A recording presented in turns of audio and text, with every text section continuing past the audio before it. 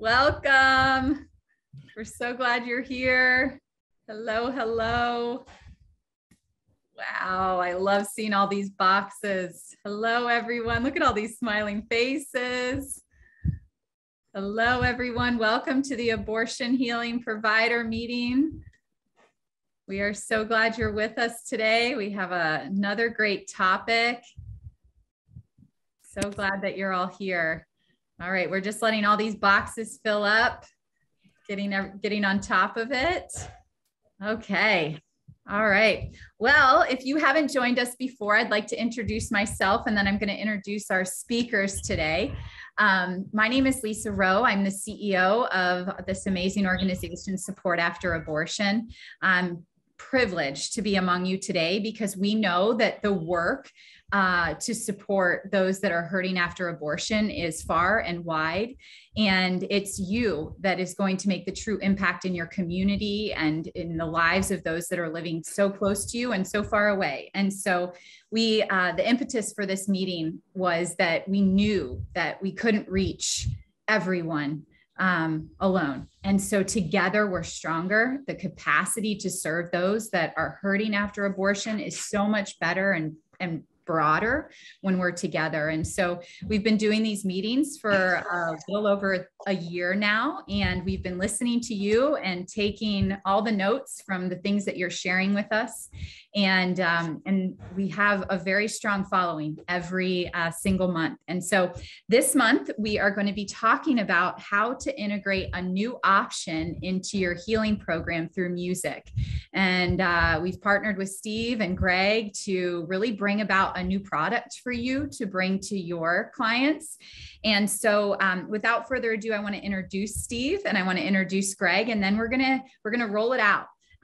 So we're just glad that you're here with us. So Steve Seiler is the founder and director of Music for the Soul. I strongly recommend that after today, you go to his website and you not only hear his abortion healing music, but he has a lot of other resources for you. It's amazing. He's a multi-award winning Christian not-for-profit that creates music to help people in recovery or going through difficult life circumstances. As a songwriter, Steve is a Dove Award winner, has had over 500 of his songs recorded. He is the author of 3 books, the latest being a devotional entitled 23, based on the 23rd Psalm. So if you can help me welcome Steve, we're glad that you're here. Steve, if you'll give everybody a wave so they can see you. Look at that. Everybody's giving you, it's like the little clap. I hope you can see all the claps. I feel the love. There. All right. And then we have Greg. He is a fellow therapist. He's been a licensed counselor for 18 years. He's the executive director of Southwest Florida Christian Counseling. It's a nonprofit counseling agency. He specializes in sex addiction, PTSD within couple relationships, male-specific trauma, and the impact of abortion, specifically on men and women. He's an expert on identifying how unresolved male trauma is often at the root of many addictions and on how abortion affects men. And some of you may know Greg very well. He's been in our midst for quite some time, but he's specifically been in the abortion healing movement almost 2 decades. So we're really grateful. Greg, if you'll give a wave. Thank you. Hello. I recognize some faces. Good to be here. Yes. Thanks, Greg. Okay. So we're going to start by really just getting to know these guys and the story behind the Music for the Soul portion of abortion healing. So Steve, why don't you tell us a little bit about yourself? Well, I'm a songwriter by trade, professional songwriter. And after a fairly lengthy career, first writing music for television and then writing for the contemporary Christian music industry for recording artists, I felt there was a gap. There was a void, if you will, because I'd seen so much pain and I'd seen the power of a song to provide healing for people who are struggling with difficult issues. And it had happened, I would, of course, nothing God does is by accident, but my songs that had been attached to issues of pain, it wasn't because I wrote specifically for that, it just wound up happening. But when I saw the result of that, I thought, what if somebody got up every day and made it their purpose to look at issues of pain that were not being addressed through song, and intentionally worked to do that. And of course, with the issue of abortion remorse, I thought there's so much here that is not being talked about. It's like the abortion issue. It seemed like I'm hearing about it all the time, but all I'm hearing is arguing from polar opposite sides, and the people who've actually been wounded by it aren't even being addressed. And so I felt like that maybe if we could help with songs, that would be something that would be a blessing. And the way I first found out specifically about this is I was in St. Paul, Minnesota for a concert that I'd written all the songs for.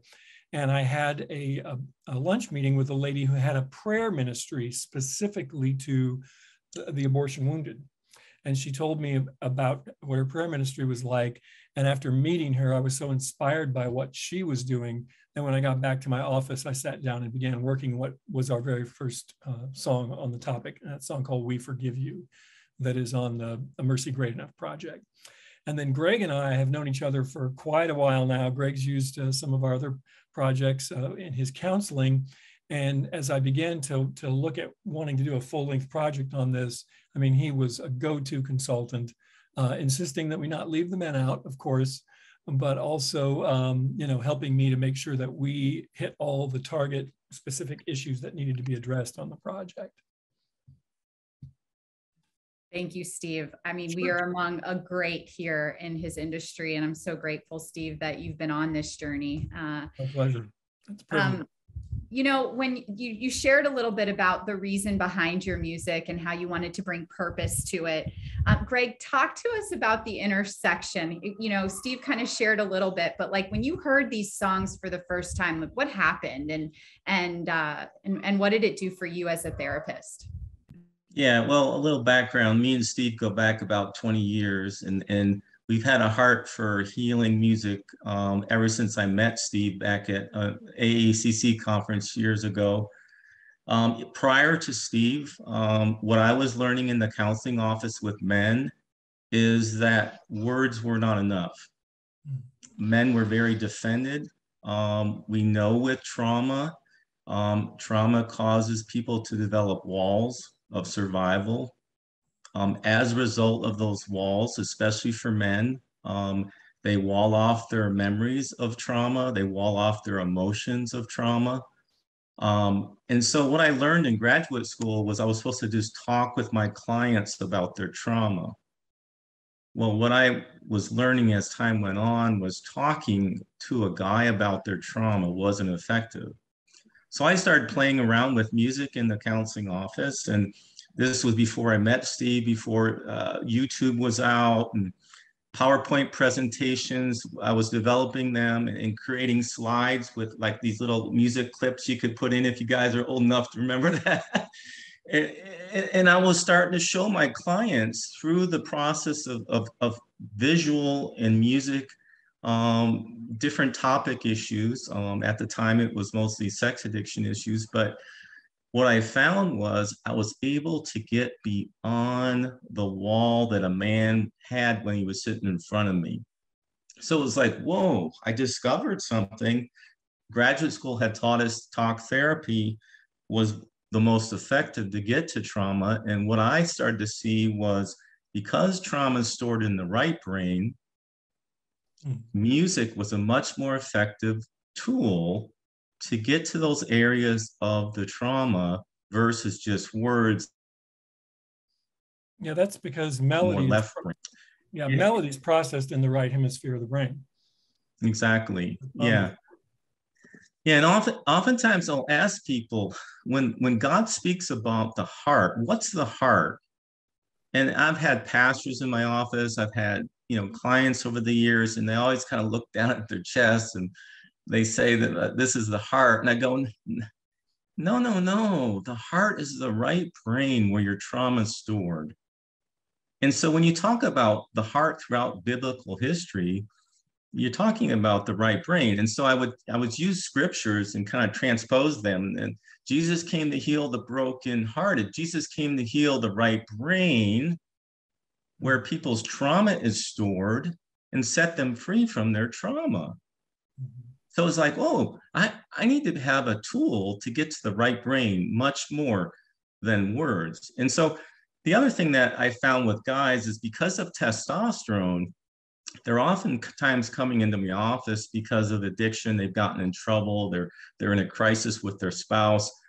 They look at me as a male, kind of as someone that is a threat because of testosterone. If I show them a video with music, their defenses start to come down and they like, okay, this guy's not trying to challenge me. He's actually trying to get to some of my emotions that I've not dealt with my whole life. And it's really powerful. And I'll just tell you one quick story. I was talking with a pro-choice woman the other day. She came in very defended, talking about the right to a woman's body. Of course, with the whole Roe versus Wade thing going on right now, it's a highly charged issue, right? Well, I have a right to my body, right to a woman's body, right? All that stuff. Well, I know where that's coming from. It's coming from a place of trauma. So all I did was say, hold on a second, let's just agree a few things. I'm going to show you a song with a video. And I want you to just kind of share with me what your thoughts are. So as I was watching her watch the song in the music, okay, tears started coming down her face. And she started to cry. And all the defenses, because of her previous trauma, started to come down by watching this video and music. And now we could talk about her pain as a pro-choice woman.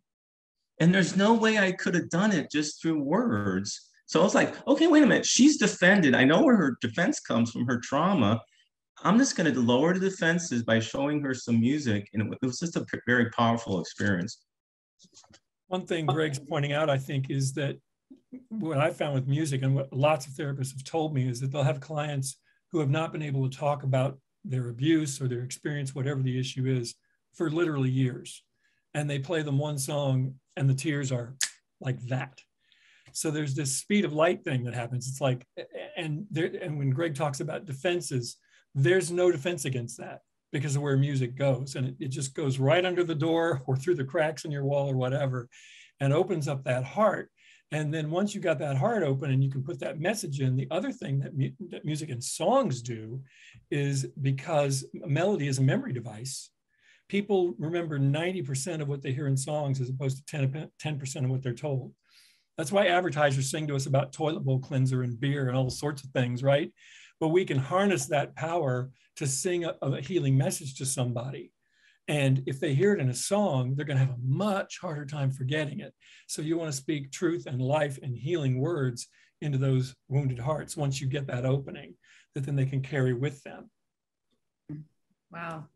So there's your why we're here today, why these two amazing men have come together to create this product for us. And herein enters support after abortion. So I get to meet Steve through Greg at the last AACC conference. There was something miraculous that happened. And then here comes Karen Barbito going, we got to make this options-based. We got to make this practical for all of you. And so Karen, if you'll unmute yourself and talk to us about what's transpired as a result of what Greg and Steve have shared with us. Yeah, well, I gotta be really honest and say I wasn't a believer at first.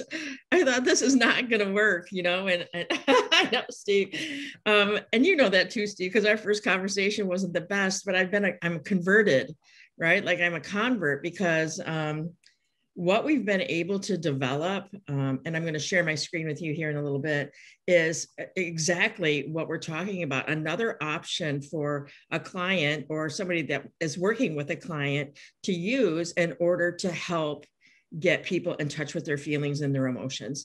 Because, I mean, I'll be the first to admit, I shoved my abortion down and I didn't think about it for years later, you know, when I couldn't have kids. And then it was like a slap in the face. But and when we facilitate groups, and Lisa, you can talk to this as well, it does take people sometimes quite a while before they can connect with their emotions, depending on how deep that wall is that they've built up, as Greg talked about. So just to let you know, I mean, Steve was great about sending over a whole curriculum of the music from Mercy is Great Enough. That was an album that you guys produced, right, Steve?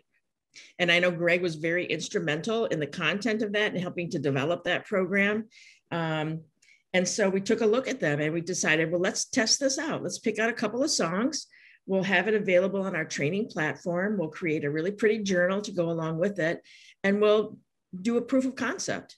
Well, I'm telling you, we haven't even rolled this out yet. And over 70 people have already accessed the music on our training platform. That to me is like a win. We haven't even told people about it yet.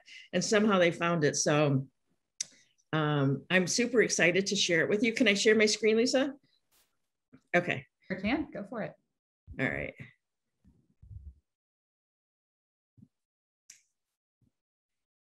Maybe one of our team can put in the chat feature the link to this. It's simply, I mean, for all you watching, it's simply training.supportafterabortion.com. And this is the landing page that you'll come to. And as you can see, we're eventually going to have 3 hubs. We have a hub for a client who they can remain completely anonymous. We don't ask for a login or a username or anything like that. And we have a provider hub as well. And that's a little bit different because that's more of a training platform where abortion healing providers and ministries and clinicians and everybody that wants to be a part of this logs in. And then there's trainings, which means that there's videos to watch, there's resources to read, and then there's a quiz that follows. But I just want to show you today, you guys can go in there and play around. There's a lot of content, but I want to show you today the client hub and what we've developed for clients for them to come in and look at and listen to and watch. That's just for them. Anonymously. We don't know who they are, where they're from.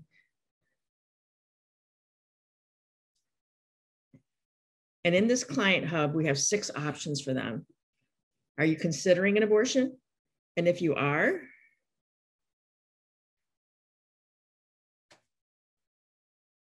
there are 3 different videos that you can watch on that abortion-minded client.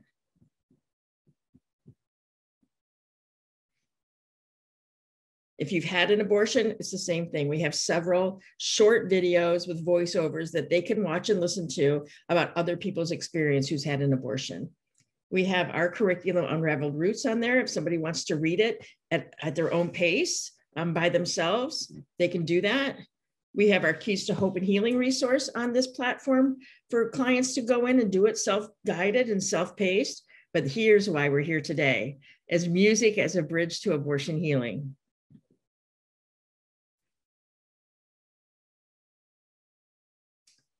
And here it is. Here's music as a healing for abortion healing. There's our website, our Hope line. Here's the journal. I want to show you that quickly. And thank you, Steve, for your input on the development of this. This is a fillable PDF.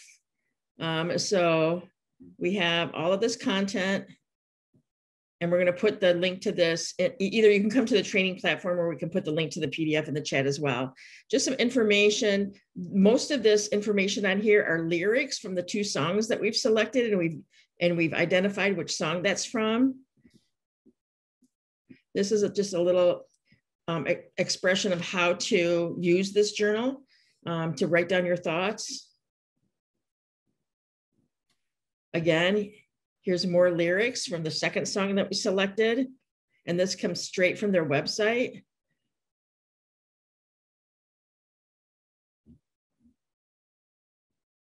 And then here is the journal portion where somebody can click in and write down, once they've listened to the song, what were you thinking when that happened? What did you feel while you were listening to the song? This particular song talks about guilt and shame. Which can you relate to the most? And have you seen shame in your life relative to your abortion experience? It's just a venue for them to be able to put down their thoughts. And then here's the 2nd song with the same reflection kind of points. Do we have time for me to Get out of this. Do we have time, Lisa, for me to share a little clip of one of the songs? Okay, great. I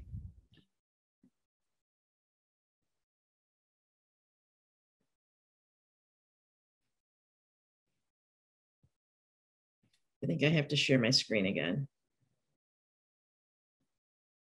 Okay.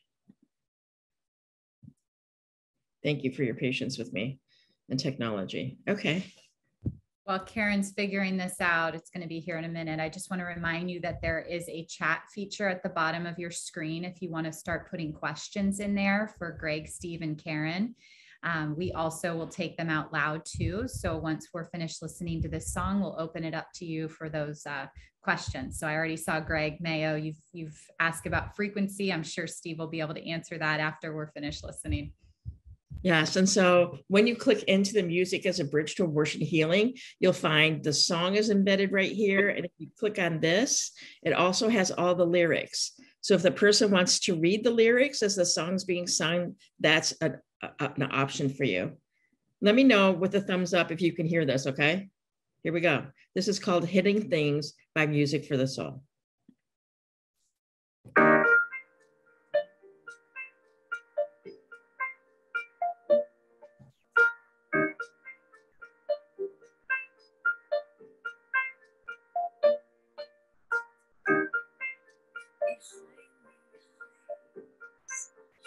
World unseen, sleepless nights, silent screams, self-inflicted suffering,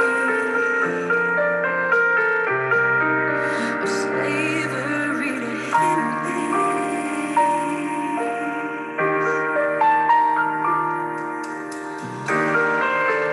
Buried in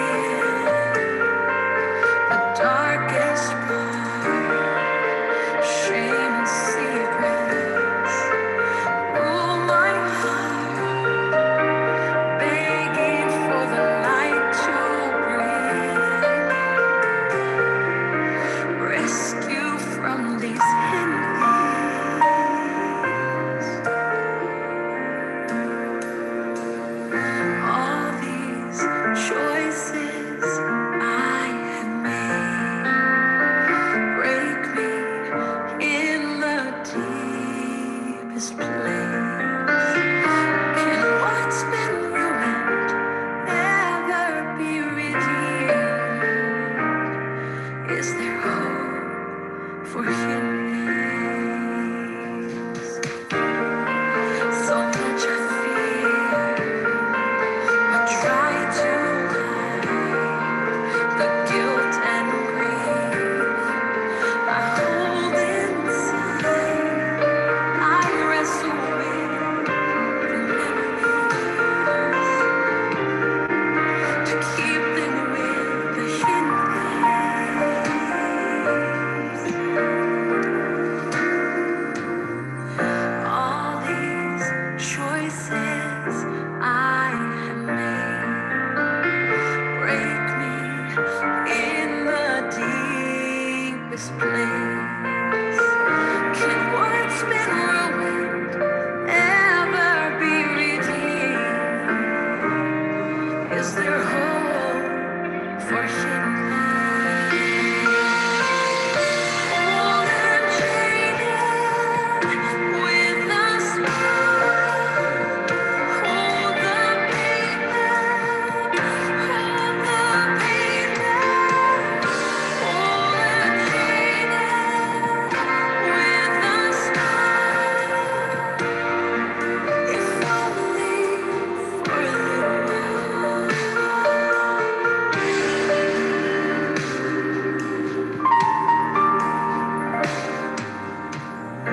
All these choices I have made break me in the deepest place. Can what's been ruined ever be redeemed? Is there hope for hidden things?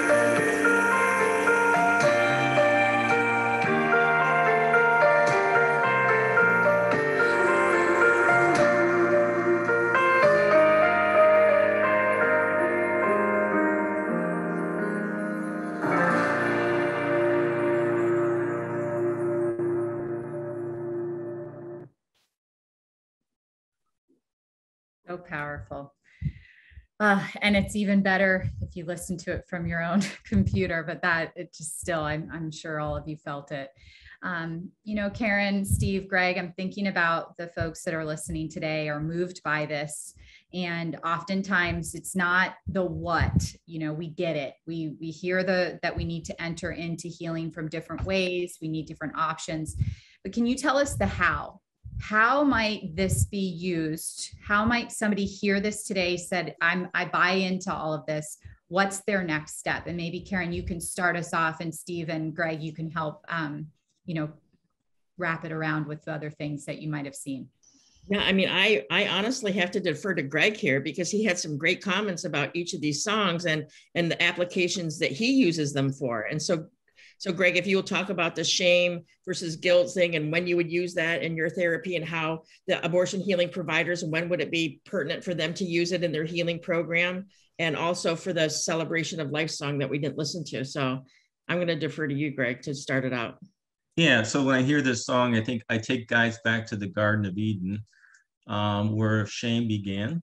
And that first place that Adam goes out of the garden, God says, "Where are you, Adam?" And so because I work a lot with addictions and abortion, you know, I connect them to this reality of shame has been here since the beginning. And men have been hiding from the beginning. And how can we come out of hiding? And then I might play that song. So it's, for me, what I've done with music over the years is, because I've been using it for 20 years, and of course I have all Steve's projects and a lot of my other stuff. And I actually take clients through certain stages of healing. And in those stages, whether it's addiction healing, abortion healing, in those stages, you choose a song along those stages and you go, okay, wait a minute. That seems like a great song for that stage of their recovery. And then you remember that. And when you're working with a client, or you're working in a group, and you're focused on, say, forgiveness, or you're focused on shame, or you're focused on that last song, that your life has made a difference. Now what? It's kind of like, okay, the more you use music, the more it becomes almost like intuitive of when to use a song with a particular issue in the timing of that song. That's powerful, Greg. And we also have tried to align the music alongside of Keys to Hope and Healing. So if you know what the topic of the music is, just like Greg's saying, maybe try it as and integrate it into that week's session or that topic to have that in your toolbox. And, you know, Kelly, you ask a great question. What about the streaming part of this? Because so much of what we do is virtual. I like to play videos and things and through my Zoom, but oftentimes bandwidth and streaming issues get in the way. We heard a little bit of that today with Karen. And so what I like to do is make sure to provide that link to my clients so that they can listen privately and we can just go on mute and listen to it. So it's just another way of getting around sometimes those issues, because it is so powerful to hear it and hear it well. Steve, do you have anything to add from maybe things you've heard in terms of application for those listening today? Well, what I hear from a lot of therapists is that a song can be a great way to introduce a topic, you know, without even saying anything really. Like Greg said earlier, let me play, I just want to play you something, and then we'll have a conversation. So you can introduce a topic, and it also can be a way to follow up a discussion and give them something that will help reinforce that. And like I said, be that memory piece. So now you've told them that, and now you're going to sing the message to them so they can carry that away. Like just using Your Life Has Made a Difference, which we didn't listen to. That's a song where the singer is realizing that their child's life made a difference, even though they were lost to an abortion decision. So having that Your Life Has Made a Difference now connected with a melody, maybe you've had that discussion in therapy, but now that melody reminds you of that positive message that you want to remember, that the child's life matters and the child's life has made a difference and can continue to make a difference. That's great, Steve. Thank you so much.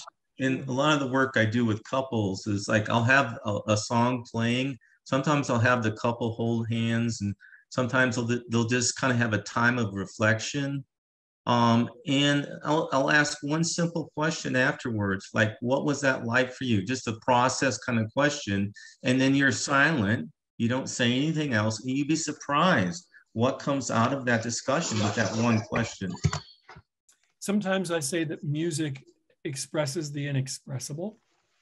And in the silence that Greg is talking about, feelings are being processed that may not be easy to put into words quickly, but there is processing going on. And I think making room for that, that's something that music can do also.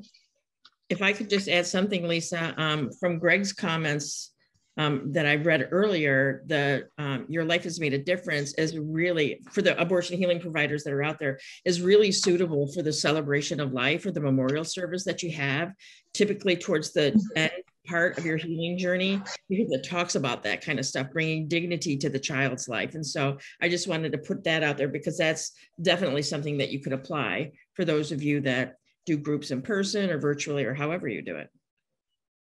Thank you guys so much. Before we move into the questions, so I want to remind everybody that you can still use that chat feature or be developing your questions to ask them out loud. What is on the horizon potentially, Karen? Leave everybody with a little bit extra as we get ready to answer some questions. Yeah, so here's what's coming on the horizon. I'm going to get a big smile out of Greg. We are going to develop or get some men's songs available along with a men's journal, and we're going to package it for men. And so keep an eye out, because we know that men are impacted. For every abortion, there's a man that's been impacted, whether they know it or not. And so that's our next steps, is to drop the bomb for men. Yeah, and let me just say, when I was working with Steve on this project, I presented to him two main topic areas for songs for guys. And I said, Steve, we need to have at least 2 or 3 songs. Of course, I think originally I said more than that, but you had to cut me back to a couple. but the most inspiring song that I helped Steve develop was I Wasn't There. And that came from a lot of the experience of my work with men, of feeling like they abandoned their partner and their child at the abortion clinic, and the healing process that has to happen when a guy says to their partner or their spouse, I wasn't there for you, and I acknowledge that, and how can we heal together? And that song has been very powerful for me in counseling. That's awesome. So we are going to move into questions now. So one of the first questions, Steve, that came up from Greg Mayo, he wants to understand, was there a specific frequency used? And I'm sure that has to do with the musicians in the room. Maybe there's something to, important about that, but what would be your response to that? I've heard some discussion about frequency use, because different frequencies elicit a different response. But I can tell you that in terms of our recording of these songs, what we do with them is we let each song tell us in the creation process what it's supposed to feel like, and select the vocalist and the instrumentation and the process of production based on that. So, and obviously we're very prayerful in that process, but we don't actually go, okay, this is this many hertz or whatever like that. We're not using any science in the process, if that's the question, if I'm understanding correctly. I think that's where he was with that. Greg, if it's not, please make sure to ask again. Beverly asks, Greg, the CDs that you use, how can they be obtained? And I'm wondering if that's a Steve question too. So I'll defer to both of you. Yeah, so that is a Steve question. And a lot of, we've worked on several projects together, but a lot of the topic areas that Steve's developed in projects over the years are very specific to different topics. But again, there's a gifting in doing this work. It's like I pull from secular, I pull from Christian, I pull from video, I pull from Steve stuff. And it's almost like the Holy Spirit kind of like, hey, that's the song you need to play right now. And it's like, boom, and so there's so many different ways you can use music. But Steve, if you could talk about just all the different topic areas on your website? Well, what I would like to say about this is that on every project, we do a lot of research. We spend a lot of time talking to people, hearing their stories, a lot of time reading, a lot of time talking to the people who counsel on the issue. And we let the folks who've lived it and who counsel it be our A&R team, you know, approve our content before we record. But whenever we go to write, I always pray the same prayer. Lord, we know the target that we are feeling called to aim at, but we also know that you know where each and every song is going to go and each and every person that's going to hear it. And we don't know that.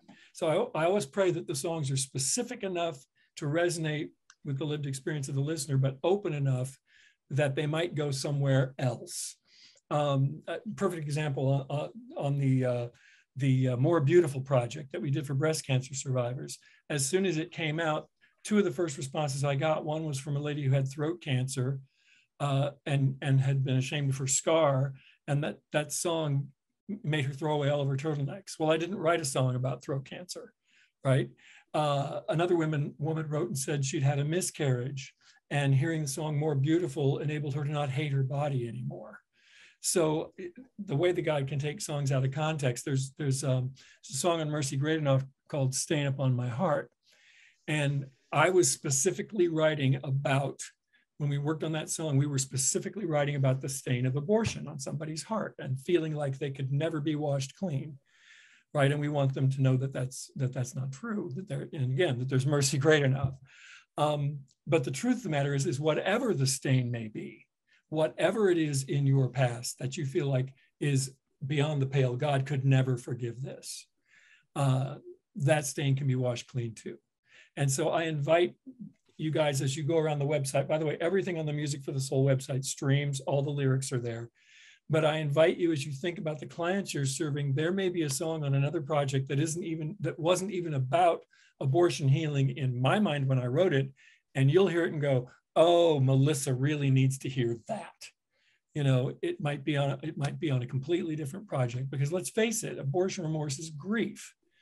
So we have lots of songs about loss and grief and sorrow in all the topics that we deal with. So I invite you to use your imagination. And like Greg said, there are songs out there that you, once you start thinking like this, you'll realize that there are songs you can cherry pick when you hear something that you know somebody needs to hear that message. So yeah, go ahead. I was going to say, Steve, before your music addressed the abortion issue, there was a secular song out on YouTube that was called Happy Birthday by Flipside. And you know that song, it's by an African-American singer who apparently has had an abortion in his history, and he's singing a song about happy birthday to rap. And that song has like 10 million views on YouTube or something like that. And yeah, we've used that over the years, but then it was great to finally come around and like some other types of Christian music we can integrate into kind of our work with men. But that was our only men's song back then. Yeah, I love what you guys have brought to the conversation, because, you know, in preparation for this, we went to the website and we looked at all of the work that was done, and it was so powerful. And what we wanted to do was make it practical for use. You know, how do you put this? And so that's where the journal came in. That's where we are working with Steve. Hopefully these two songs take off and we can get really some just forward momentum, so that we can then build out more music, maybe even change up some of the I'm not probably even saying it, but you know, the tune, and so that it is sometimes more relevant or relatable. And so we really believe in this project, and so we hope that you take this back and share your feedback with us, so that we can continue to grow it and make it you know, really powerful for those who need healing in support after abortion fashion, providing options so that it's not just a single way to healing. Mary McCluskey asked a really good question, and Greg, I think this is for you, and Karen, maybe you can back this up. She wants to know, are there guidelines for use of when to use this, where to use it, she says it could bring up powerful emotions and the person may be unable to deal with all on their own. Should we be ready to have the music stopped if the person would like? So Greg, if you'll start us off, and Karen, if there's anything you'd like to add. Yeah. So, in my training and therapy, I have a process that I go through before I even touch trauma. Like my average client, I don't even deal with the abortion issue until about 6 months into therapy.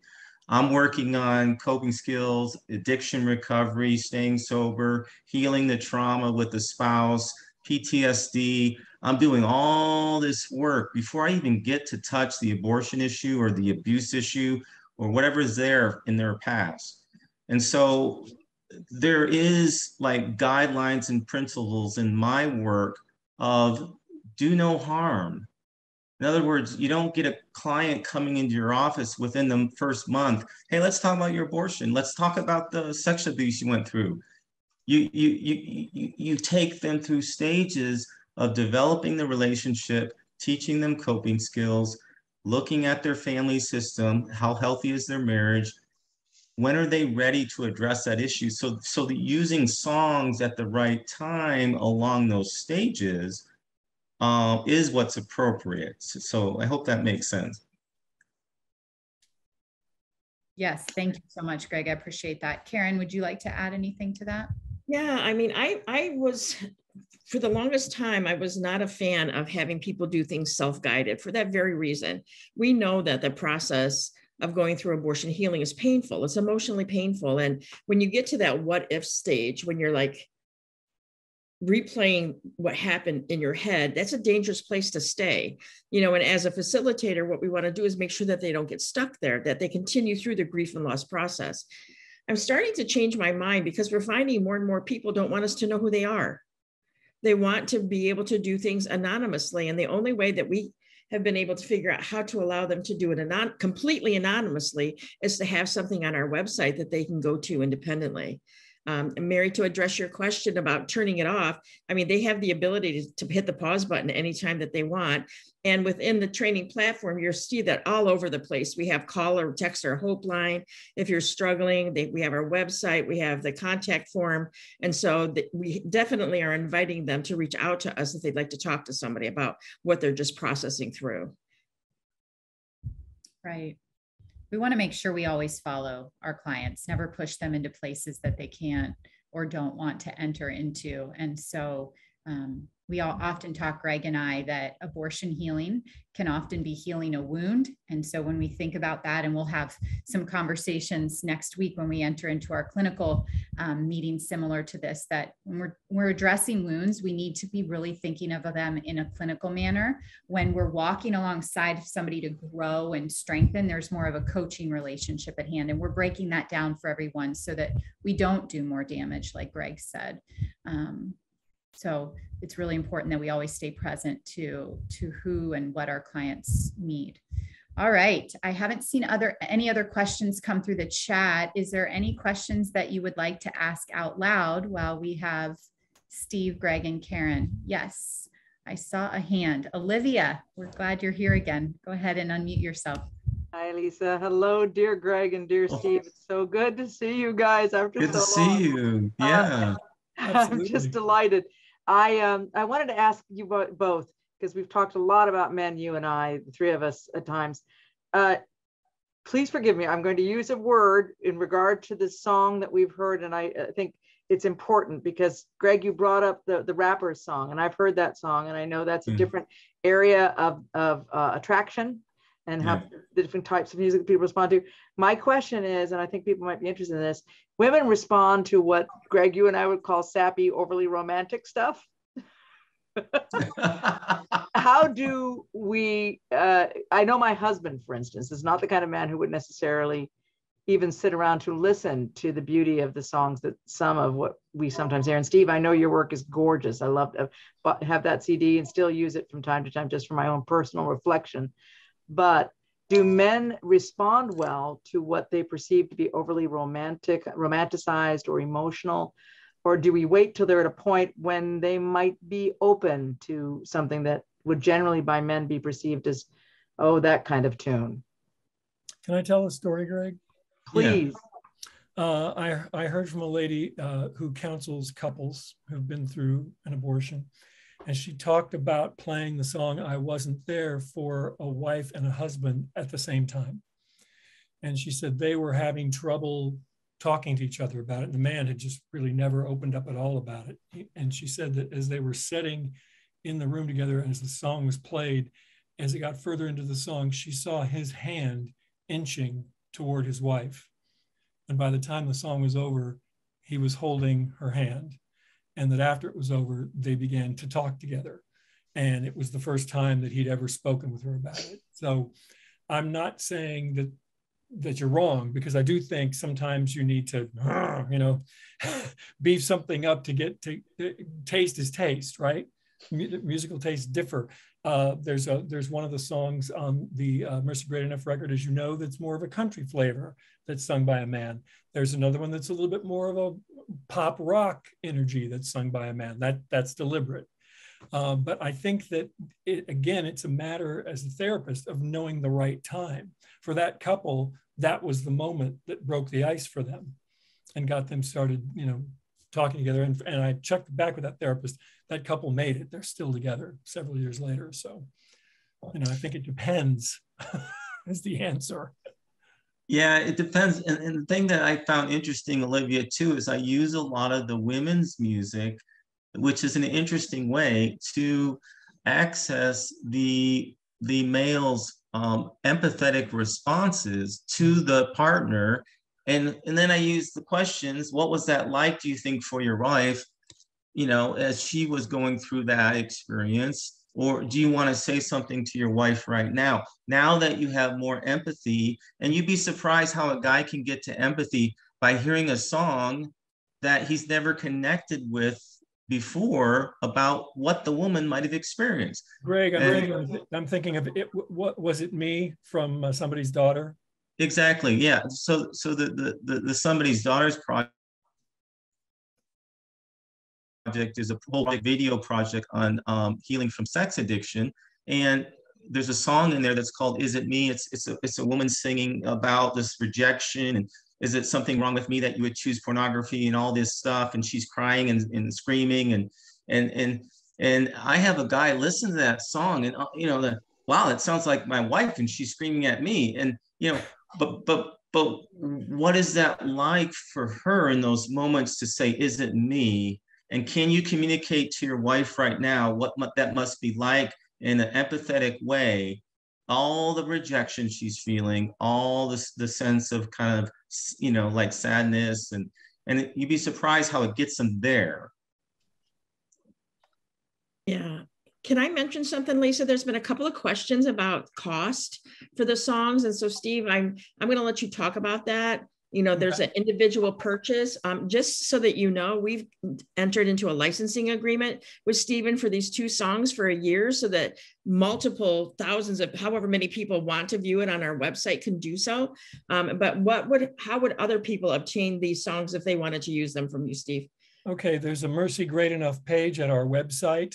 Also, all of the songs have their own individual page. So you can choose to, if you want to download any of the songs individually, they're $1.29. If you want to download the whole Mercy Great Enough record, I think it's, we have so many resources now. It's somewhere between $9.97 and $11.97. So you can do that either way. And I did create a discount for your people. So you've got a discount code that you can share with them. And if they apply that, they'll get, I forget how much they get off, but they pay less. 15% off. And so when they download that for that really nominal amount of $1.29, how can they use that? They can't just then put it on their website that anybody could access. So could you give some clarity on that? Well, it's kind of the wild, wild west out there. And it's actually the honor system at this point, because once something's out there, it's out there. We're a small nonprofit. These records are very expensive to make, and the videos are even more expensive to make. So we appreciate when people are willing to pay. So if somebody wants to put it on their website, it would sure be great if they reached out and asked, and maybe paid a small license fee. But in terms of private use, if you're counseling or working with clients, my feeling is if you download that song, it's yours to use with as many clients as you want to serve. Our heart is that people be served. We didn't create this stuff so that it can be hidden away. So if you've got somebody that needs that song and you downloaded it and you play it for them, and tomorrow somebody else needs it, you go right ahead and use it. That's what they're for.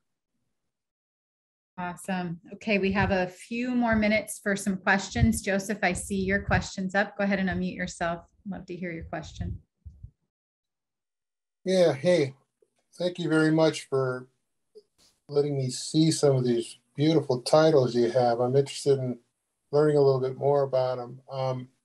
I wasn't there. Sounds like a real winner, particularly for me. I was wondering, you have a title here called Another Mother's Day. Yes.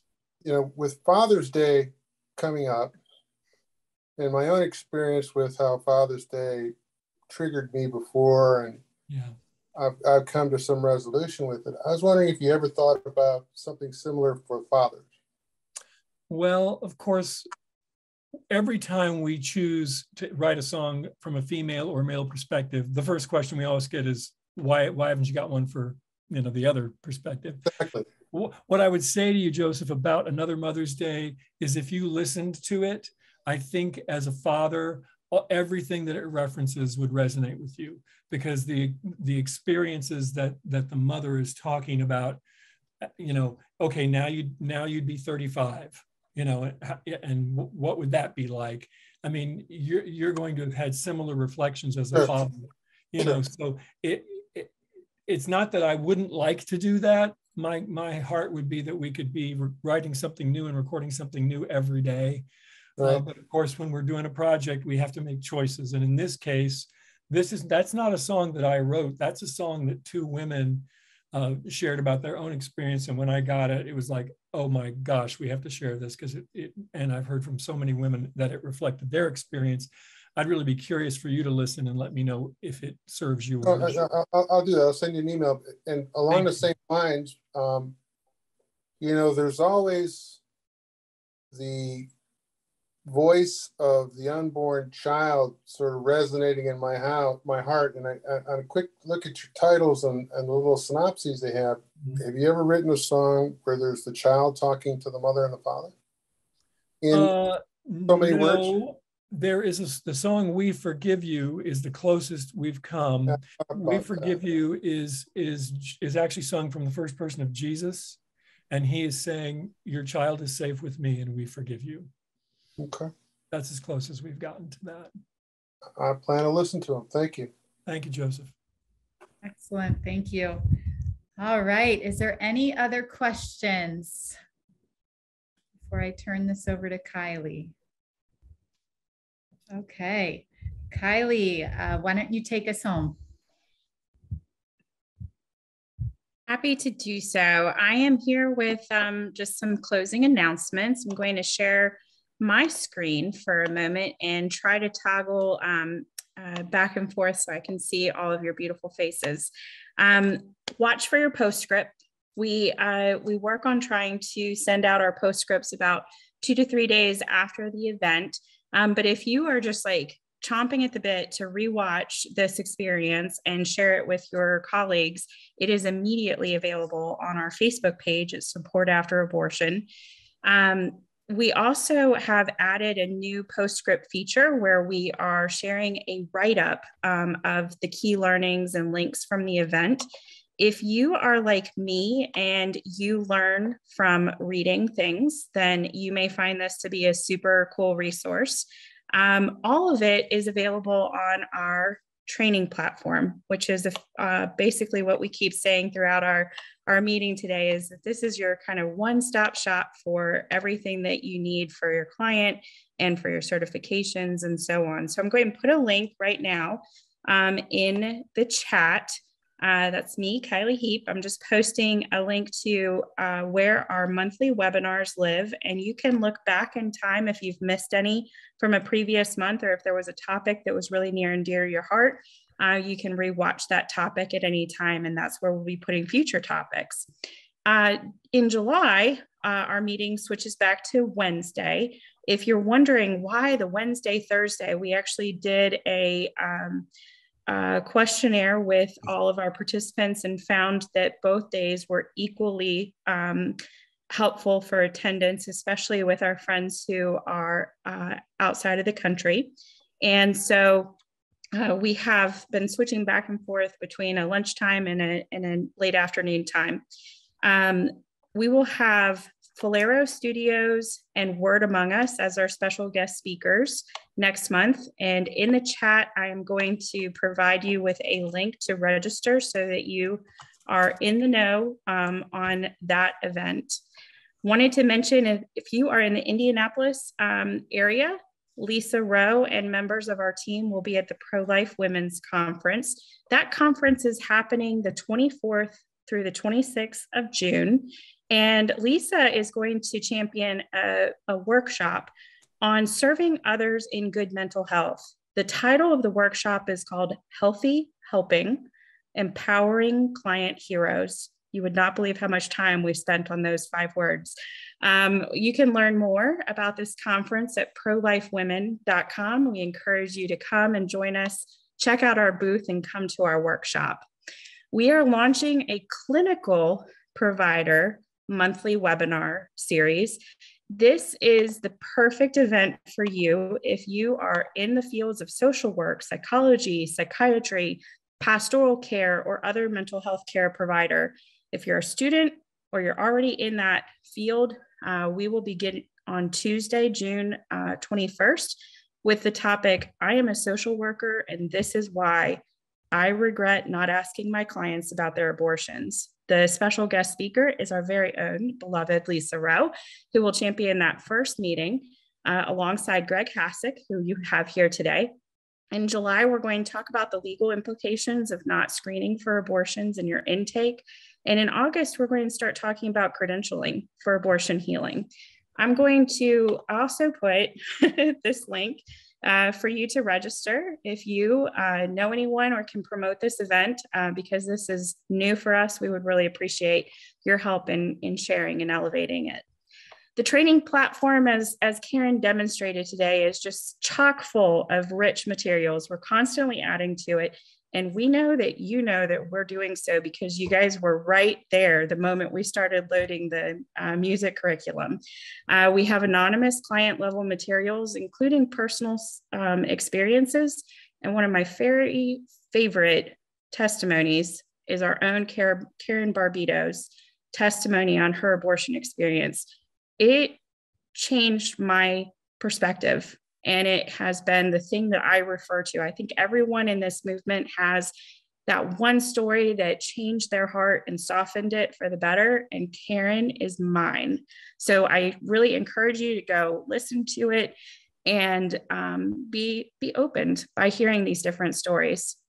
We also have a full day workshop that we'll be launching in person in St. Louis, Missouri. It is Thursday, September 15th. We are working on providing a registration link for that. And based on the many of you who wrote to me personally, we have opened up a live stream option for this. I was getting a little scared. You guys were very persistent in wanting this to have a live stream option. Now, this is a full day where we are going to provide a really concrete how-to on starting or expanding your abortion healing program.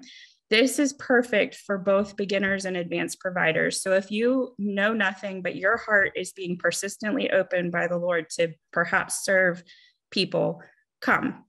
If you know everything and you don't need to know one more thing, you should still come.